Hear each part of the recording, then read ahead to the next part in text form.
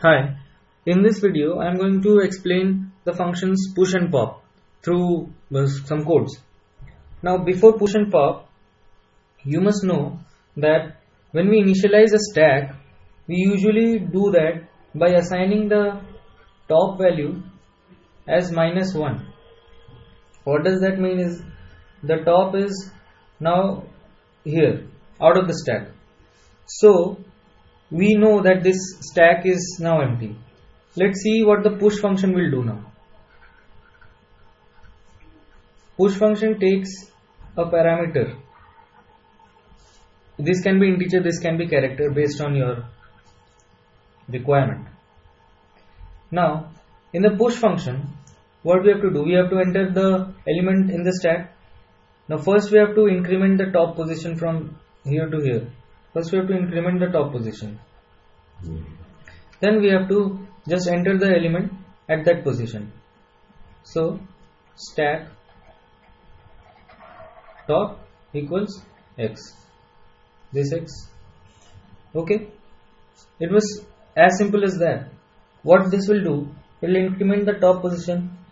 So the top comes here and you enter an element into here. As simple. Now let's see what the pop function does.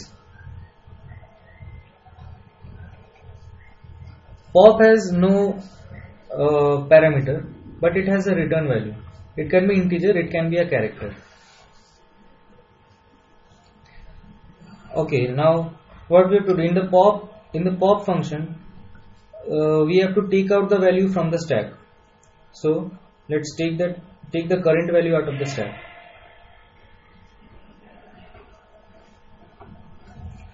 And return that value. Now see that before returning that value, we have to update the position of the top. Suppose there was another element in here. Now if we remove this item from the stack, we have to update the position of the top. That will ensure that when you perform pop again, it will pop out this value.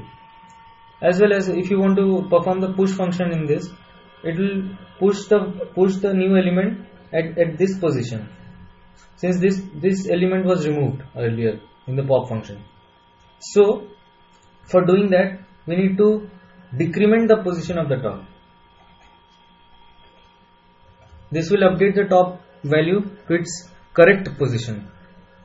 Now there are two other functions which are a bit important in stacks. There is a function to check if the stack is empty or not.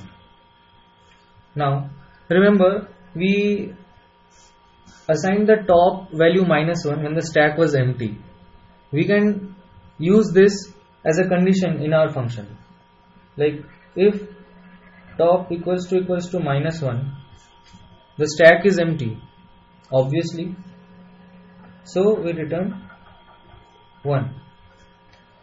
Else the stack is not empty, return 0.